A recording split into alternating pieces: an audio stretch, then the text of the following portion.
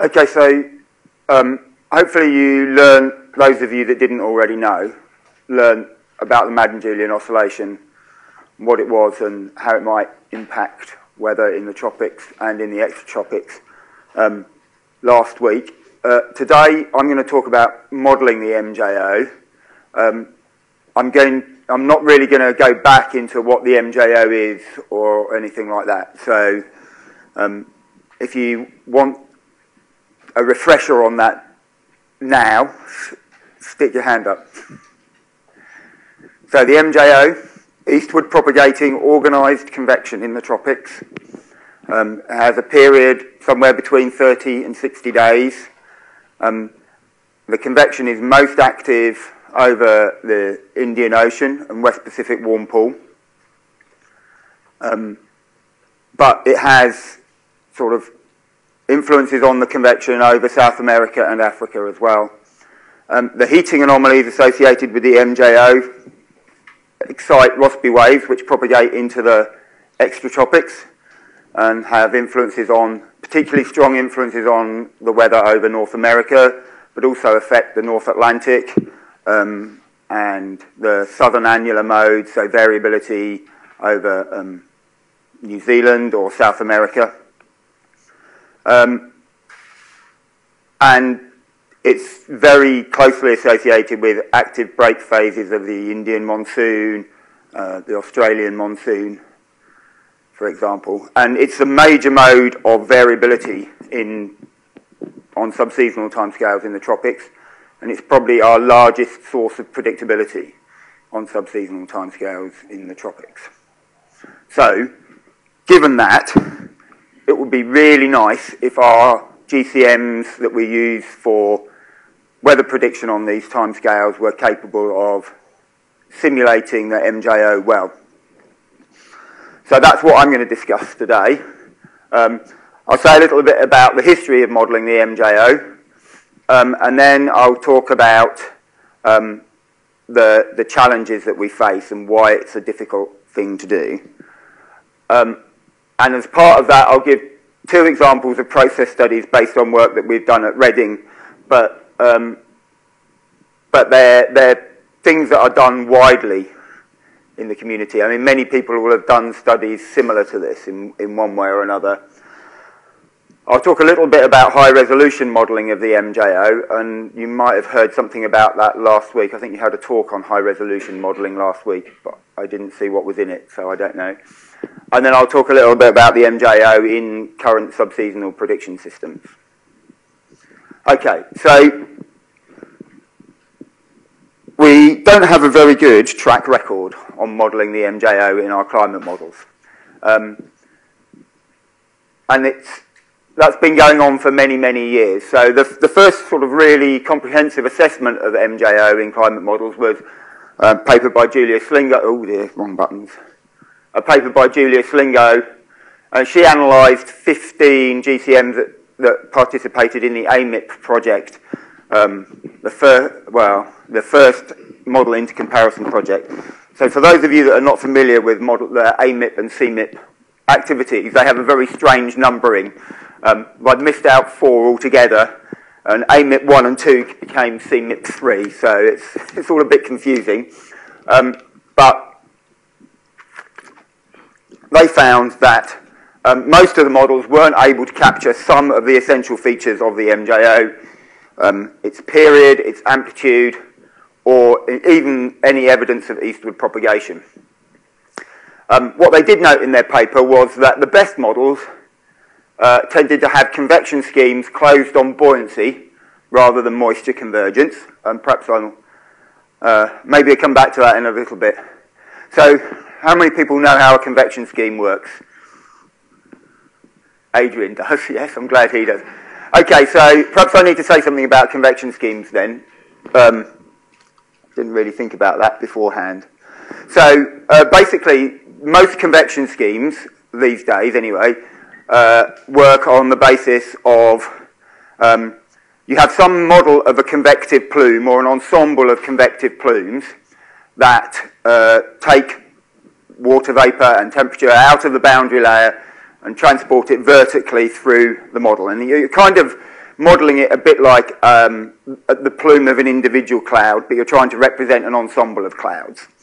And the mass that goes up is compensated for by subsidence in the environment, and the combination of the subsidence in the environment and mixing from the cloud to the environment gives you the tendency on temperature and moisture on the large-scale environment that's designed to represent the effects of convective clouds. And so the core of a convection scheme has two things. One is how do you model the plume going up, and then how do you decide how much mass is going up in the plume. And the closure is the bit that decides how much mass is going up in the plume. So there are ways of closing it. So often these days it's closed to try and remove the cape in the profile over a given time scale.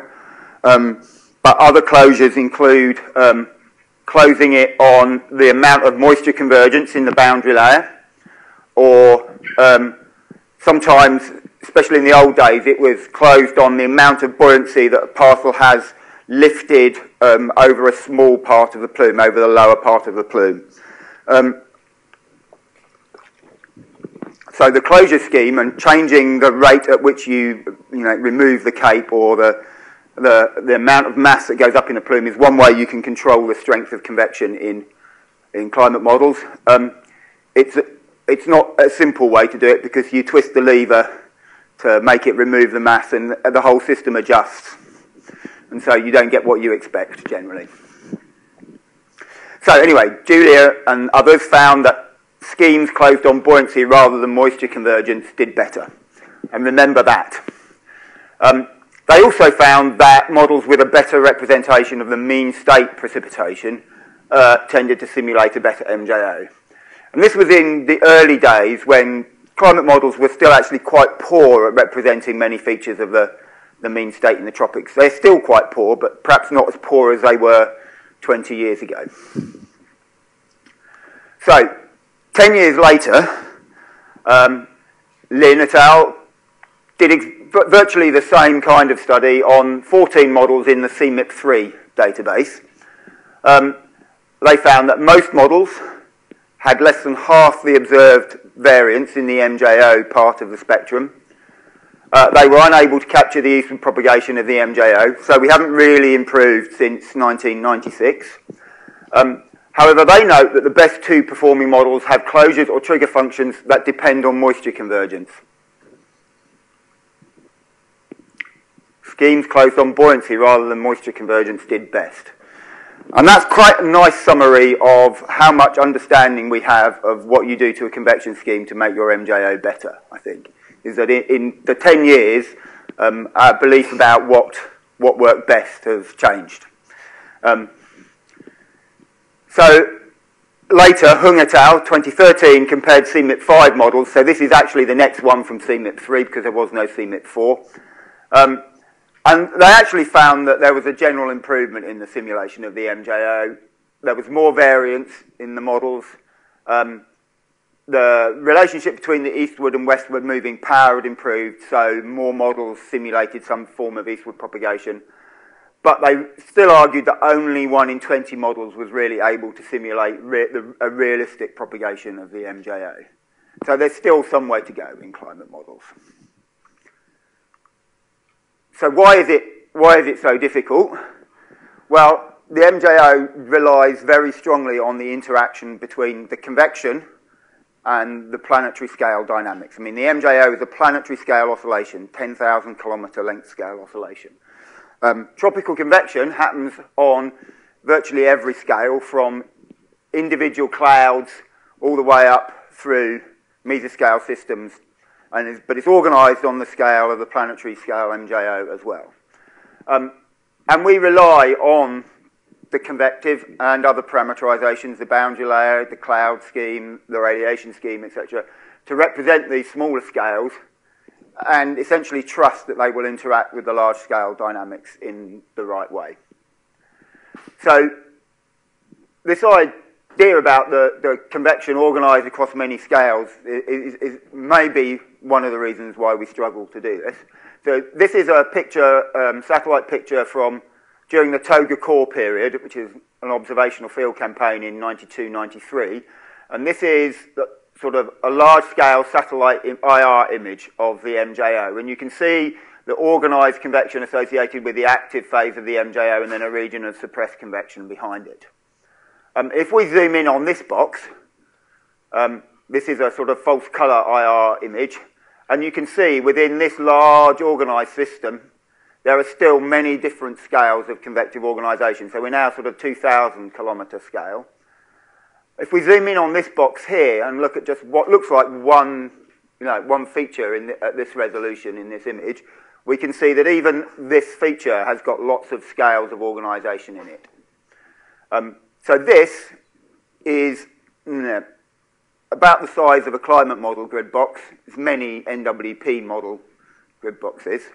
So this is kind of the thing that we're trying to parameterize in a climate model. But it's got to interact with the systems that are going on here and on these large scales in a good way. This is just over the ocean. This is pretty much over the IMET buoy region, I think. Oh no, maybe not, because this is the equator here, so the IMET buoy would have been down here, just north of the buoy. So, this interaction between convection and the large-scale dynamics is why this is a difficult problem to do. So what aspects of the convection might be important for the MJO? Well, we don't actually know, I don't think. There are a number of properties of the convection which we think might be important, and for various different reasons. There have been a series of papers that argue that the stratiform heating of the part of the convection, so this is convection in the upper atmosphere, that you tend to get stronger heating in large organised mesoscale systems in that region, might be important because the vertical profile of the heating essentially determines the characteristics of the waves, the planetary scale waves that the convection triggers. So this might be important in determining the phase speed of the MJO and providing energy for growth. A number of papers have suggested that the shallow heating that you get ahead of the convection, the active phase of the convection, might be important because this shallow heating drives quite strong moisture convergence, more moisture convergence than is required to maintain the precipitation associated with that heating. So that can moisten the atmosphere, so that might be important. It might be that the shallow convection actually moistens the environment directly, and there's some evidence that you take moisture out of the boundary layer, it goes up in the shallow clouds, some of it rains out, but most of it is just evaporated again into the environment, and that moistens the lower environment, and that might be important for promoting convection. And actually, just how sensitive the convection is to the environmental humidity might be important. So if you imagine you've got this plume going up, and if it's going up through a very dry environment, it entrains lots of dry air into the plume, and that reduces the buoyancy of the cloud, and so the convection won't penetrate as deeply, maybe. But if it goes up through a moist environment, it's entraining lots of moist air and can remain buoyant for longer. And so that might be an important aspect of the convection. It is entirely likely that no single one of these will determine the quality of your MJO simulation in a model. Because even if you do something to modify this, you're almost certainly modifying this and this and this at the same time. And so it's very difficult to actually really pin down why we've improved our simulation if we do improve our simulation. Okay, so what's the current status of MJO modelling? So this is about comparable to the CMIP5 study. It's a little bit later than that.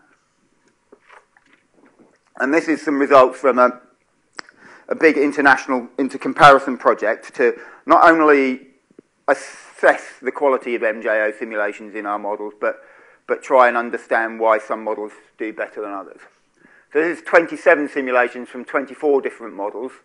And the way I've plotted this here is that I've plotted a regression of the intraseasonal precipitation, so 20 to 100-day bandpass precipitation, against a base point in the Indian Ocean.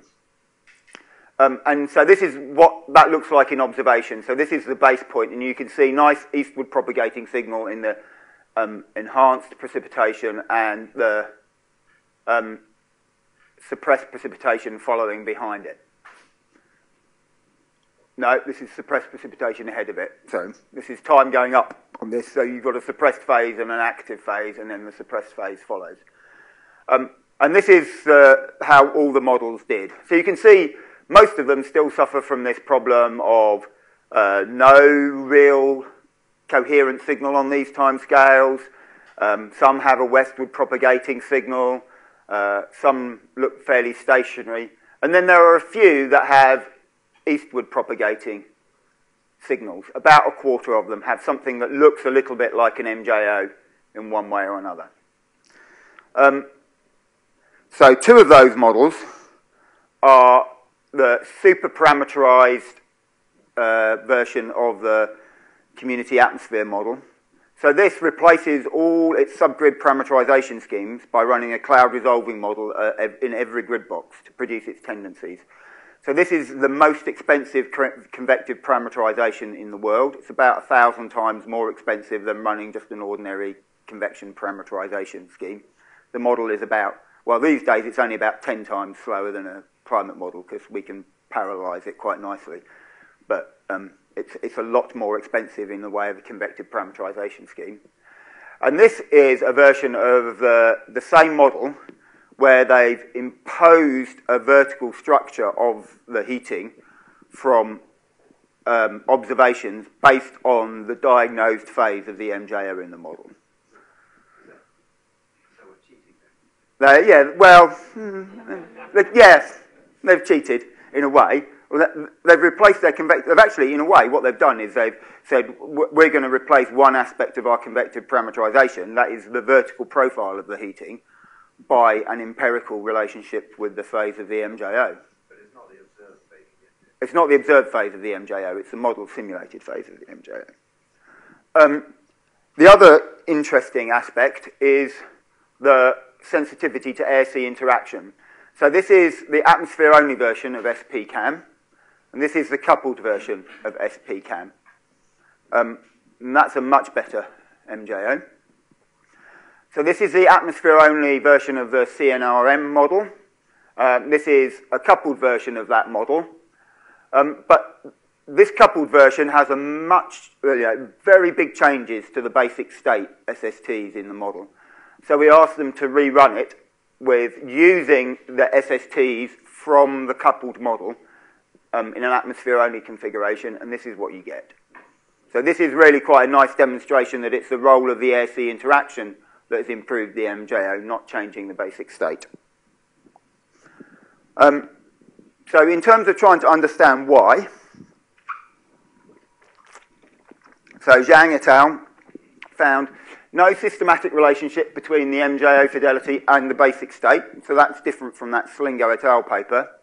And I think that's largely because overall the basic state has improved. And so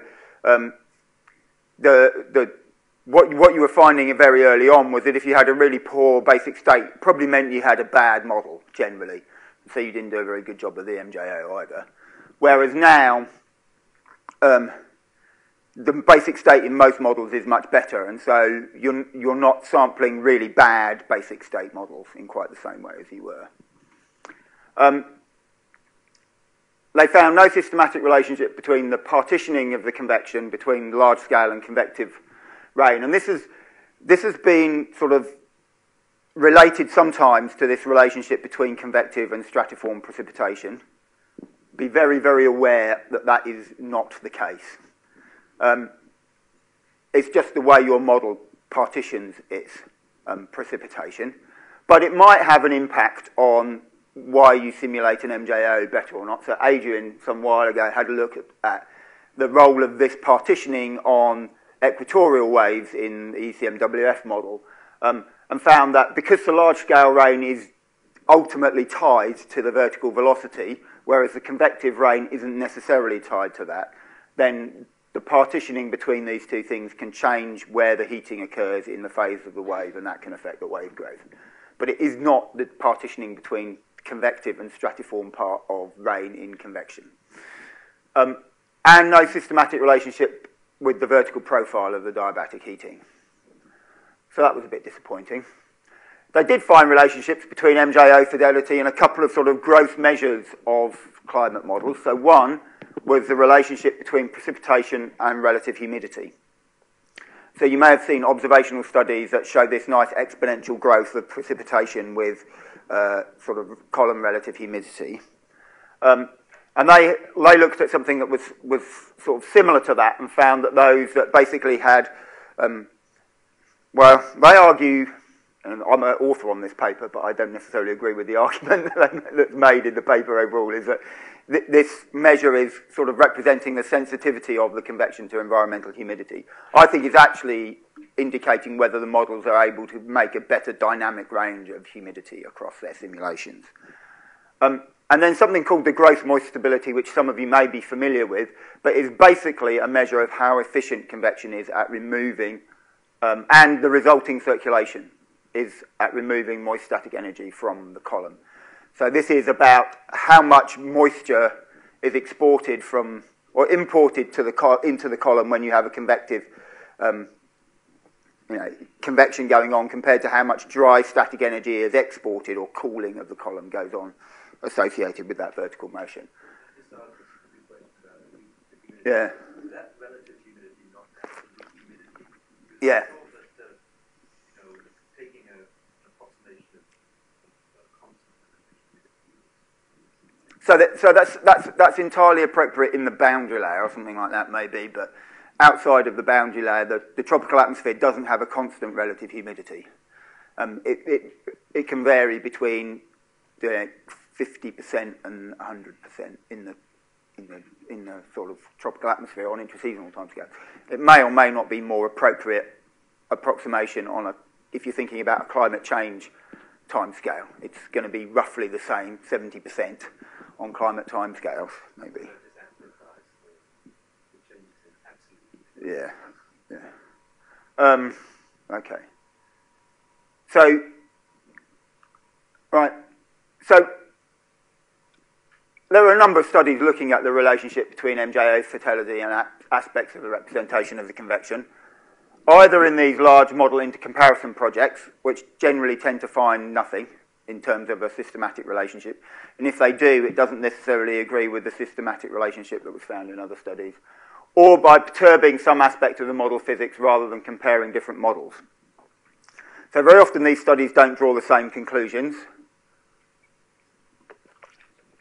And very often the relationships that they find are between sort of gross properties of the model, i.e. this normalized gross moist stability or the relative humidity diagnostic, and they're very often not directly relatable to the formulation of the physical parameterization.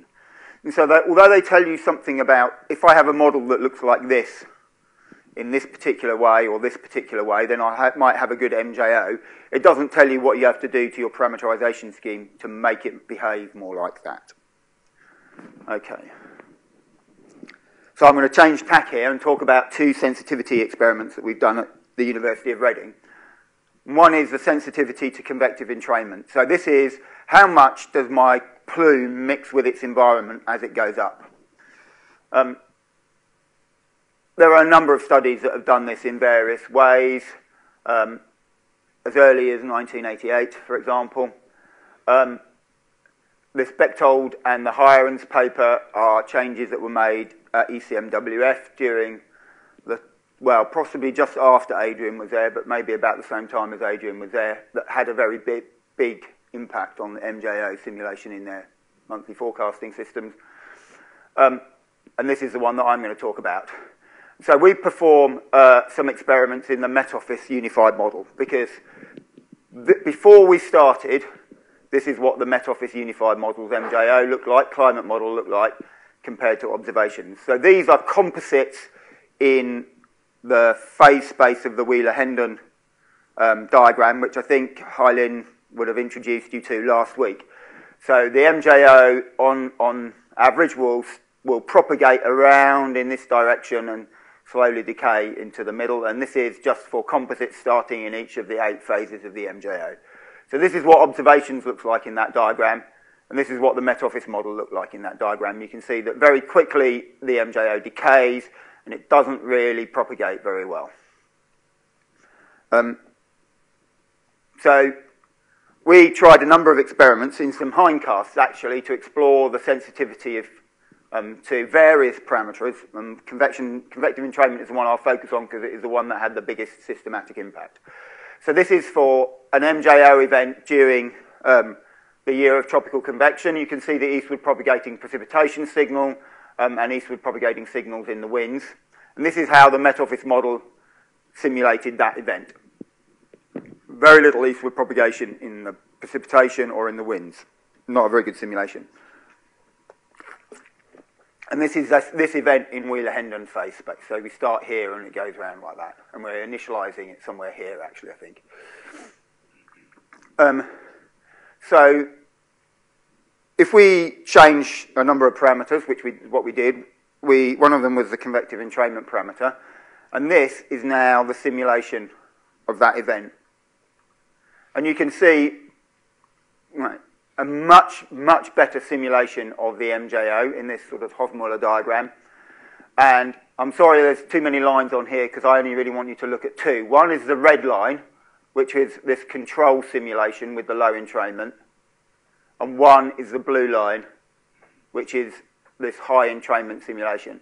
And you can see that in this sort of phase-based diagram, there's a much better simulation of the MJO.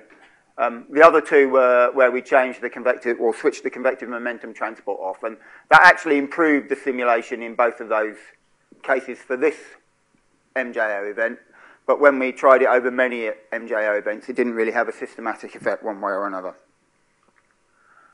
So we did that for many hindcasts. And these are the composites for those hindcasts. And you can see that increasing the entrainment has quite a substantial impact on MJO simulation in this model. So what happens if we go back and put that in the climate model?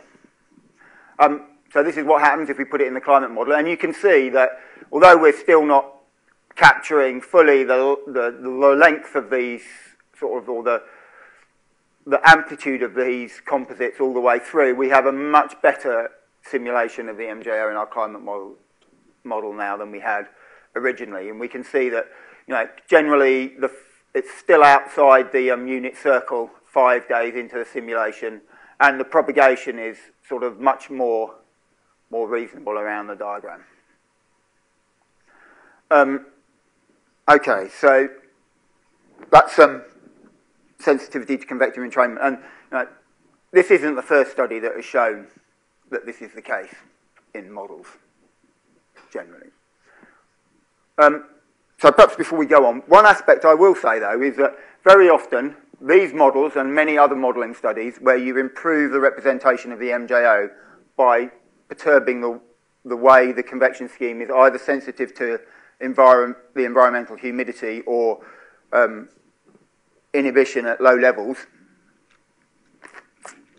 improves the MJO but makes your climate model basic state, mean state, slightly worse. And if you think about the entrainment change, if you make the parcel entrain more as it goes up, what it tends to do is make the convection not quite go so deep in your model, for example, and that means that you need to have a slightly colder upper troposphere to get your convection to go deep enough to be able to balance the radiative cooling in the upper troposphere. So you tend to get cold biases at the upper, at the tropopause level. And if you're a national Met agency trying to forecast upper tropospheric winds, that can have quite a bad, for civil aviation and things like that, that can have quite a bad impact on that. Adrian?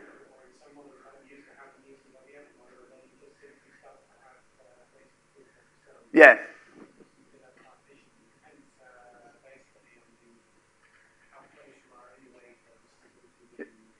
Yeah.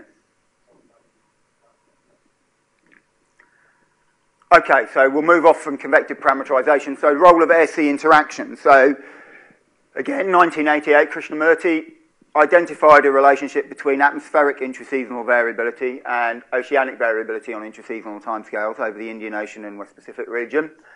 Not a lot was done with that, apart from maybe it was part of the motivation for the Toga Core field campaign, which was this large field campaign in the winter of 92-3, which really stimulated renewed interest in the role of air-sea interaction in the MJO. And there's a paper by Weller and Anderson, which has a figure similar to this, but without some of the observations on it, and Hendon and Glick looking at the role of that, and there are a number of other studies related to this field campaign and the air-sea interaction in the MJO.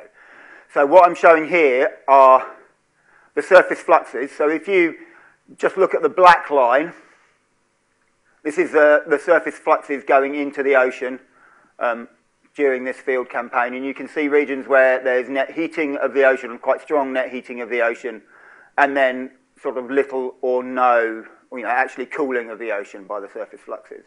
And these periods of strong cooling of the ocean are associated with the active phase of the MJO, and this net heating is associated with the suppressed phase of the MJO, which is this is the rainfall, and this is the zonal wind stress.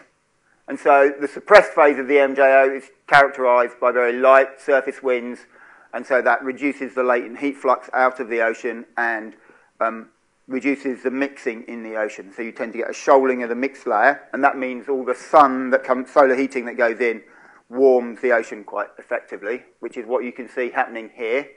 And you'll also notice that there's a very strong diurnal cycle during these suppressed phases. And then the active phase, you have very strong winds, so there's lots of latent heat flux out of the ocean. You have cloudy skies, so there's reduced shortwave radiation, which is these blue ones, and there's very strong mixing in the ocean, so you tend to take all that heat that's accumulated in the upper ocean during the suppressed phase and mix it down deep into the ocean. And so that has a cooling effect on the ocean. And mix cold water from below up. Okay, so motivated by this, there have been a number of modelling studies to explore the impact of coupling on the MJO. I suspect some of the motivation was also that it was much easier to run a coupled model in 1995, 6, 7, 8 than it was in 1989. So this schematic kind of summarises how the air-sea interaction might work in the MJO. So here's the active phase of the MJO. You have easterly flow to the east of the active convection into the convection, and westerly flow to the west of the convection and upper level divergence. Over the Indian Ocean and West Pacific, at the time the MJO is active, you have mean state westerly winds. And so the combination of this easterly anomaly and mean westerly wind to the east of the convection means that you have very low winds and reduced cooling. And you also have nice clear skies, so you have lots of shortwave heating of the ocean. So the ocean warms ahead of the convection.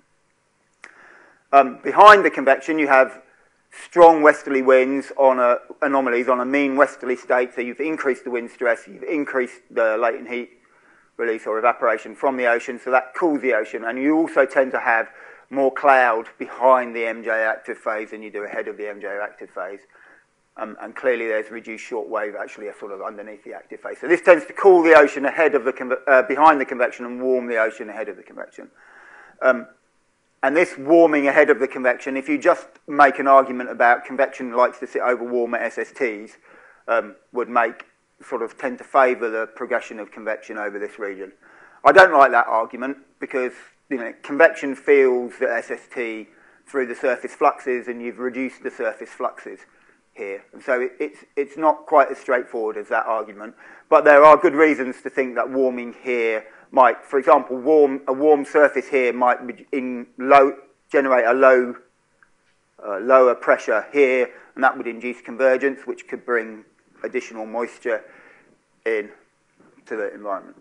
What kind of amplitude of change would there be when you have warming? So in a composite sense, it's about 1/4 of a degree. But, well, no, 1/4 of a degree positive and 1/4 of a degree negative sort of thing. In an individual, if you look at an individual event, because when you composite, you tend to average over the spatial and temporal variations in it. You can see anomalies of the order of maybe 0.7, 0.8 ahead of the convection. And similar. It's not going to push you over the threshold or it's too cold for convection? No, and I'm not sure there is such a thing as too cold for convection. Yeah, that's again a nice thing if you average, but it doesn't take account of the fact that The reason it doesn't convect over water that's 27 degrees C is because somewhere there is water that is 28 or 29 degrees C. If everywhere was 27 degrees C, you'd still have to have some convection somewhere. So I think that's a bit of a kind of... Okay, so loads of modelling studies. I haven't listed the modelling studies that show that coupling improves the MJO, because virtually, 80 or 90% of them probably do. But there are a number of studies that find results, contradictory results. They tended to be longer ago, but there are a number of plausible explanations why these coupled model studies that find no impact might be right. Or why they might get this result and be wrong. So it might be that air-sea interaction isn't really very important for the MJO. Wojtek Grabowski made an argument, actually, that all air-sea interaction is doing when you couple your model is making up for bad representation of the variability in the atmosphere. You don't have very good representation of the variability in the atmosphere. You stick some variability in the ocean and the model responds to that. I don't buy that argument because it's quite a lucky coincidence that the way it responds to it is to produce something that looks like an MJO. It might be that when you introduce coupling, the errors in the basic state actually degrade the MJO, or the errors that you introduce in the basic state of SST might degrade the MJO simulation more than the positive impact that you're getting from coupling. It might be that you just don't represent the air-sea interaction processes in your model very well, either because you're not properly representing some of the important processes in the model. So that might be the mixing in the upper ocean. It might be the sensitivity of your surface fluxes to changes in wind because you've got too strong a drag coefficient in your model, something like that. Or it might be that errors in the basic state, i.e. surface wind, or e.g. surface wind errors lead to errors in the nature of the coupled feedback. How many slides do I have to go back? So if you haven't got a mean westerly wind in your basic state, but you've got an mean easterly wind in your basic state, then that will tend to enhance the latent heat fluxes ahead of the convection, and you'd get cooling ahead of the convection and warming behind the convection due to changes in the evaporation. And if that's the case, then your coupling mechanism is going to break down. And the other reason is, if you've got an atmosphere-only model that's got poor intraseasonal variability in the first place, then you haven't got anything on intraseasonal timescales to organise the surface fluxes that will generate some kind of response in the ocean, and then you've got no way for that to feed back on the atmosphere. So if you haven't got anything to start with, then you might not expect to get anything back. Overall, the consensus now is that air-sea interaction does modify the properties of the MJO, but it is not critical to the existence of the MJO. The MJO is probably inherently an atmosphere, like a coupled, convection dynamics coupled phenomena in the atmosphere, and doesn't rely on air-sea interaction for its existence, but the air-sea interaction does modify the MJO.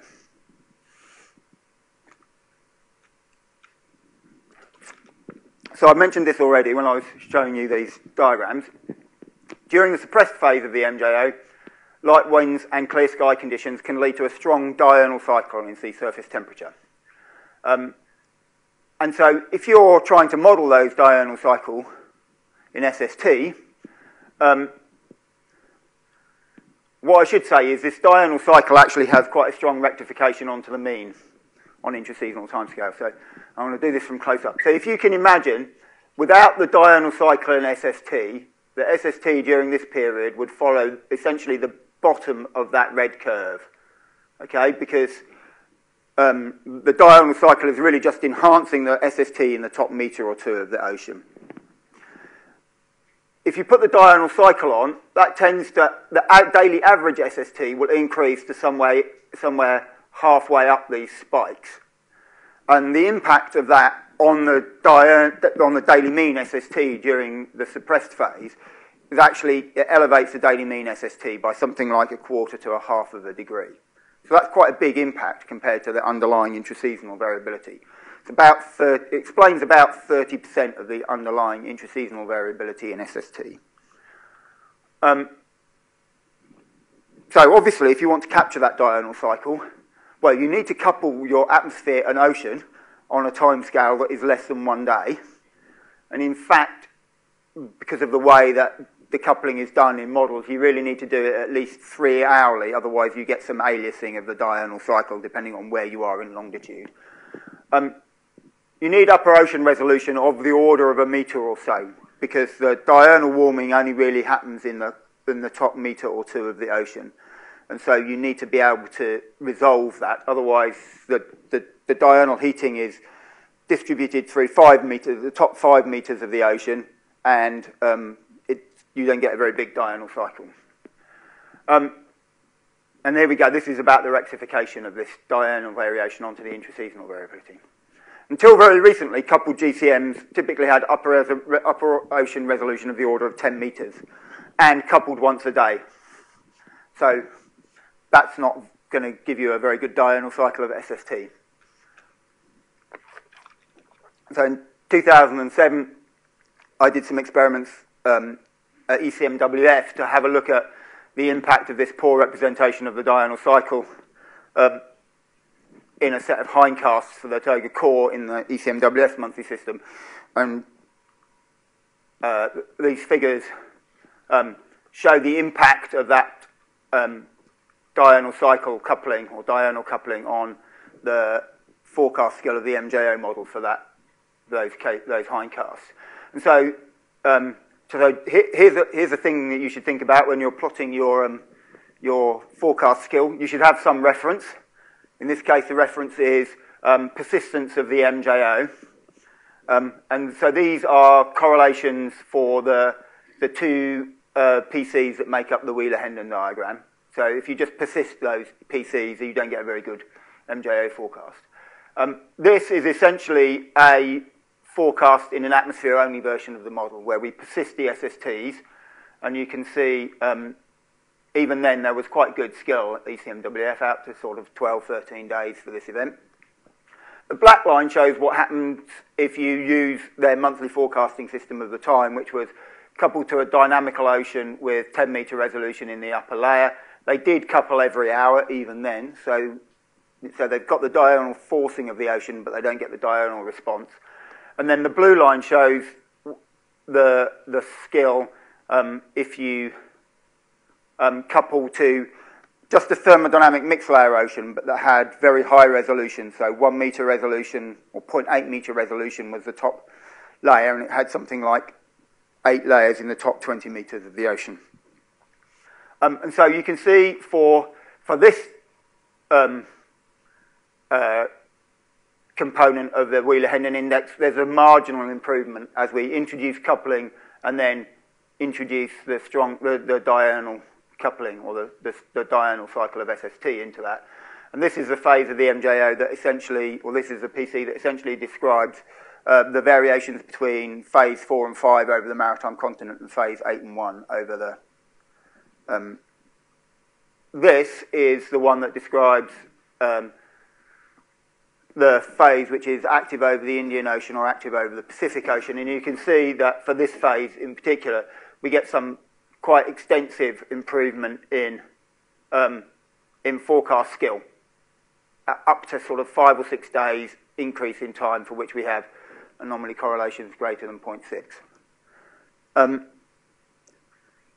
Many studies in forecast models which have introduced air-sea interaction have found that it is the coupling really improves the forecast skill for those phases which are active convection over the Indian Ocean, West Pacific, rather than for the maritime continent active phase.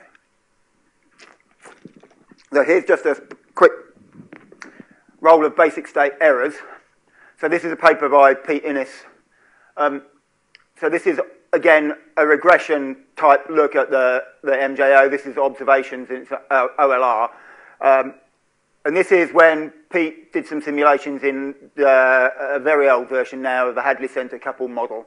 And you can see that we have quite good representation of the MJO over the Indian Ocean, but not very good representation of the MJO over the West Pacific. And that's because at the time, the MJO, the basic state of the coupled model over the West Pacific, this is actually a degradation compared to the atmosphere-only version of the model in this region, had mean easterlies in the West Pacific region. So if he does an experiment where he does a flux correction of the model, then you can actually recover some of the propagation over the West Pacific because you've improved the basic state of the model. So this is sort of one example of how coupling might make your basic state worse, and then you lose some of the impact of coupling. So back to a Klingerman and Woolnough. This is a different Klingerman and Woolnough. So we've looked at the impact of air-sea interaction in the MJO using this same high vertical resolution mixed layer model of the MJO. We've done it in this model because it allows us to fully capture the diurnal cycle of SST, whereas the standard configurations of the Met Office model at that time didn't really allow us to look at that. And using the mixed layer model, it's quite easy to prescribe some seasonally and depth-varying heat and salinity tendencies to the ocean model, which allow you to maintain the basic state of your ocean model very, very close to observations, and that means that you shouldn't be changing the basic state of your model, and so you can really see the impact of air-sea interaction. And we've done this in both the high and low entrainment frameworks that I talked about before. In general, low entrainment simulations, the coupling improves the amplitude, but it doesn't really improve the propagation in the model. And in high entrainment simulations, coupling improves the propagation, but it doesn't actually change the amplitude very much. So here's some examples of that. So this is for an MJO, or composite based on essentially phase 2 of the MJO. This is where it was in phase 2 of the MJO. I'm confused now what we're looking at here. It's OLR, okay, that's good. So this is the active phase of the MJO, and this is the suppressed phase of the MJO. This is observations, this is for phase 2, and this is for phase 6. So again, I'm showing the phases where the convection is active over the Indian Ocean or the West Pacific. This is for the control entrainment experiment, and you can see that this is the atmosphere only, and this is the coupled version. And you can see we've increased the amplitude, particularly in this phase 2, but not really done anything in phase 6. But we haven't really improved the propagation signal at all. Oh, sorry, so this is time going upwards, this is longitude, and the 0 is here. Sorry, the axes, they're grabbed from a paper, so the axes are designed for papers, not PowerPoint presentations, unfortunately. If we go to the high entrainment simulation, this coupled low entrainment and atmosphere-only high entrainment actually look quite similar in a way. If we couple the high entrainment simulation, we actually see that, if anything, we slightly reduce the amplitude of the signal, but we've vastly improved the propagation of the signal, both in phase 2 and phase 6. Okay, so the impact of air-sea interaction depends on what sort of MJO you've got in the first place in your model. So I've kind of summarised that in these diagrams again here, but in the interest of time, perhaps I won't dwell on this too much. You can see that in the control entrainment, we tend to increase the amplitude, but we don't really do much to the propagation. In here, if you look at in the right places, you can see improvements in the propagation. And so, where is the right place? So this one, for example, we tended to get slightly more propagation into the circle compared to this one, and this one is a big improvement in the sense of you really extended that propagation. You've also seemed to have sort of improved the lifetime of the MJO event. Okay. I'd forgotten about this. Oh dear. High resolution modelling of the MJO. So all the things I've been talking about have been in GCMs, where we rely on our parameterisation schemes to represent convection. Now, recently there have been some advances in computing that allow us to do some simulations at high resolution, where we can allow the explicit model dynamics to deal with the convection. And there have been a couple of examples of that. One, globally, with the NICAM model in Japan, where they have now run simulations down to 350 meters globally in their model. They don't run them for very long. Or regionally, where you force a large domain with reanalysis at the boundaries and allow the MJO in the model to develop. And so there's an example of that by Chris Holloway and me. Right, so notes here. The resolution, apart from when you go down to 350 meters in NECAM, is still not cloud resolving. It's cloud permitting, but we're really not actually resolving individual clouds. And so that means that actually we're still not really representing the details of the convection correctly, but it is a very different way of representing the convection compared to a standard convective parameterization scheme. These models generally show improved simulation of the MJO compared to their parameterized counterparts, even allowing for not changing the resolution. It's still not clear whether the improvement relies on an explicit representation of the convection and the ability to capture the full range of scales, that should say, of interaction. So we're resolving from 4 kilometers up to 400 kilometers to 1,000 kilometers. And so the convection can interact with the dynamics on all scales. And as opposed to a parameterization scheme where we don't allow the interaction of the convection with the dynamics on any scales less than the resolution of your climate model. Or whether it arises just because we've improved some representation of essentially parameterizable processes, e.g. the sensitivity to environmental humidity or the vertical profile of the heating. So this is just a simulation from the Holloway paper. So this is the same event that I was looking at in Nick Klingman's paper of the MJO during Yahtzee. So this is just the first 10 days of that. You can see the eastward propagation of the convection. These are two simulations performed at 40 kilometers and 12 kilometer resolution with parameterized convection. And there's no propagation really. We've also done a simulation where we've changed the entrainment rate a la Klingemann et al. By increasing it. And actually you do see some improvement in the propagation in that simulation. And then these are 4 simulations where we've turned the convective parameterization off essentially.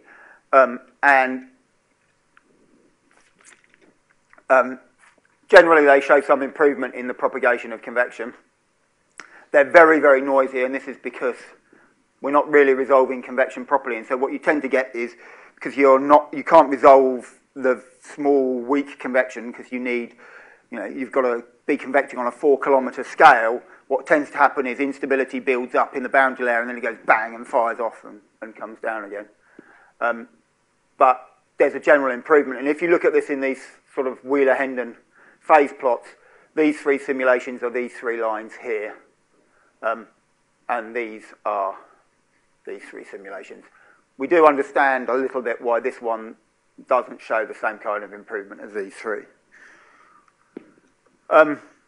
Okay. So despite everything I've said about how bad climate models are at simulating the MJO, we do have some skill in subseasonal prediction systems. So I'll talk a little bit about 2 studies. So this is a study by Frederick Vitard about the MJO in the ECMWF model over time. So this is the correlation, bivariate correlation between the forecast, ensemble mean forecast, RMM indices of the Wheeler-Hendon index and the observed. And so this is the lead time at which the bivariate correlation falls below 0.5, 0.6, and 0.8. And so if you're sort of, 0.6 is your measure of skill, then nowadays there's skill out to 24, 25 days for the MJO in their model. And that's pretty good. There's been slightly less improvement in the 0.8 bivariate correlation, but 0.8 is quite a tough test, for a measure of skill. And you can see that there's been improvement over the years. It's not necessarily been sort of systematic, depending on where you look at in the threshold. So this is a measure of the correlation, but it tells us nothing about the amplitude of the MJO signal in the model. This is the amplitude error in the model. And you can see that actually up to about 2005, 2006, there's very poor MJO amplitude. And between sort of the 2006 operational system and 2008 operational system, the amplitude of the MJO in the model really improved. So this is an amplitude error of 0 here. And so Adrian was partially responsible for this improvement over this period. And then he left. I did notice it's flat after you left, Adrian, yeah.